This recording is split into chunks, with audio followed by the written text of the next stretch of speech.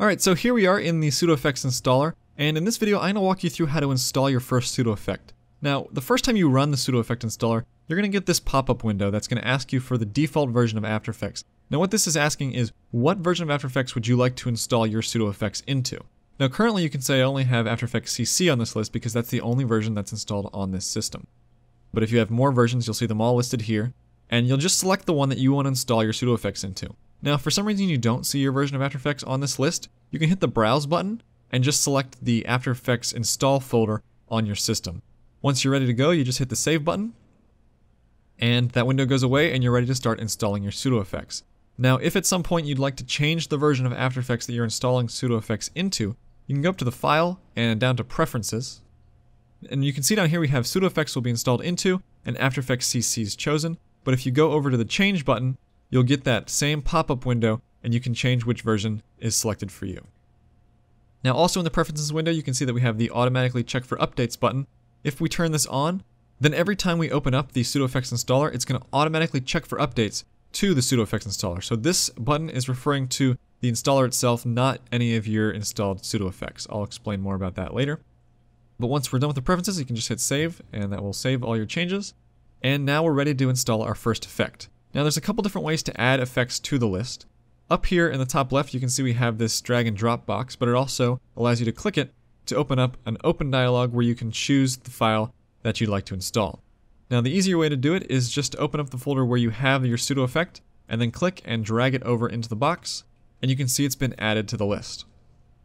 Now this list gives you a little bit of information about the pseudo effect you're going to install. You can see that it gives you a status, which right now is just ready, and that just means that it's ready for you to click the install button. If this was an update, or if there was already a similar version installed in your system, it would let you know that it's an upgrade or a downgrade or a reinstall. It would give you that sort of information here. It also gives you the name, the creator, the current version number, and the minimum version of After Effects required to install this pseudo effect. Now currently I'm installing it into After Effects CC, which means that I'm meeting the minimum requirement. Now if you don't meet the minimum requirement for the After Effects version, the Pseudo Effect Installer will not let you install that pseudo effect.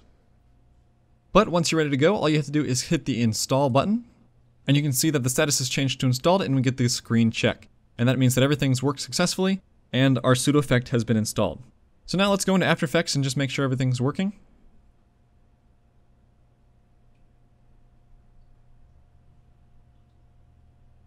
And I'll just create a new composition and a new solid. And since this is a preset, we can come over to the Effects and Presets panel and just search for Simple Graphs.